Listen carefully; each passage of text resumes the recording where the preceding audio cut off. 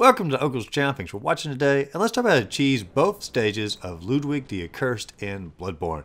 Now, there's going to be an AI glitch where you really don't do any fighting at all except for a roll, and if you can roll, you can win this battle. Now, once again, this is one of these cheeses that I wish I had thought of on my own, but this comes to us from Giant Cookie Jar as well as Blade working together on these two strategies, and I'm going to add my own little twist in it here as well. If you'd like to check out either one of their channels, some great Bloodborne and Elden Ring content for each. But let's go ahead and get to the strategy here. Now, first off, you are going to have a weapon that has the rapid curse effect on it. You can do this by attaching certain gems into your weapons. If you only have one gem, the strategy will work okay. You'll have to do a minimal amount of fighting. If you have at least two gems, you're guaranteed to have the battle done with zero amount of fighting except for the roll. But, so, if you have one, we'll go through that. If you have two, even better, we'll go through that as well. But let's head on over to the boss arena here.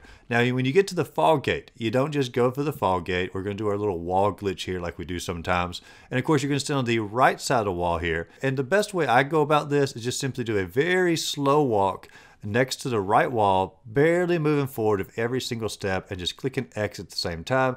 And eventually, by doing that, you're going to hit the exact point where you can go through the fall gate and a wall at the same time, and you'll be stuck inside the wall here. And at that point, you can just start rolling, and if you roll enough, you'll eventually sort of get out of the wall, and you'll be in the boss arena with an AI glitch, and there's no attack that's going to happen. Now, sometimes you'll fall through the floor here, and if that happens, just exit out of the game, come back in, don't move at all, press X, you'll go through the wall, the same glitch, and try rolling out of the wall again, and eventually you'll get into the boss arena, AI will be glitched, and you'll be doing this cheese correctly. The other option is get as far away from the fall gate as you can while still being able to activate the fall gate. One step back, you couldn't. One step forward, you could.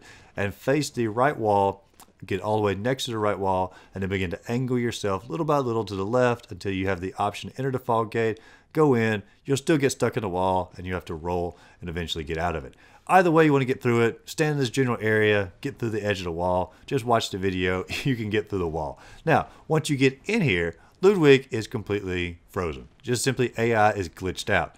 Now, you can attack him, and he will eventually get through stage 1 if you just simply attack, but then you have to fight stage 2. So we don't want to fight any stages here, though. So get out your rapid poison equipped weapon, the one that you got the gem in there for rapid poison. Then you want to get to the back hindquarters of Ludwig here, and you're going to start rolling. And you're just going to roll, and you're going to roll, and you're going to roll, and you're going to roll.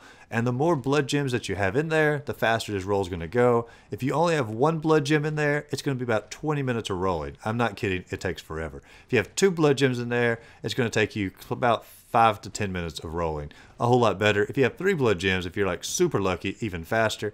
But I never had more than 2 for these particular videos. And so, of course, if you have 2 in there, if you just roll for about that 5 to 10 minutes, after that, watch the cutscene. Don't skip through the cutscene, watch the cutscene. And when the cutscene is over, he'll just simply die. Battle completely finished, 0 combat required. Now, if you have 1 blood gem equipped when the cutscene is over, you will have just a small sliver of health on him there, and you're going to have to run up there, get a few slices in, and you'll have him defeated probably before he can even attack at you, and of course you'll have him defeated that way. Obviously, it's better if you have 2 blood gems equipped, but if you only have 1 with rapid poison, you can still do it that way as well, and it's a very easy victory either way. So basically, glitch for the wall there, have your weapon equipped of at least 1, hopefully 2, rapid poison effects on it, and then just simply roll into him, and you have him defeated, probably first try doing this particular strategy. If you enjoyed this video, be sure to like and subscribe to the channel. Check out my other Bloodborne cheese and strategy videos listed up above. And as always, go out there, find a great game to play. Just simply have a great rest of the day.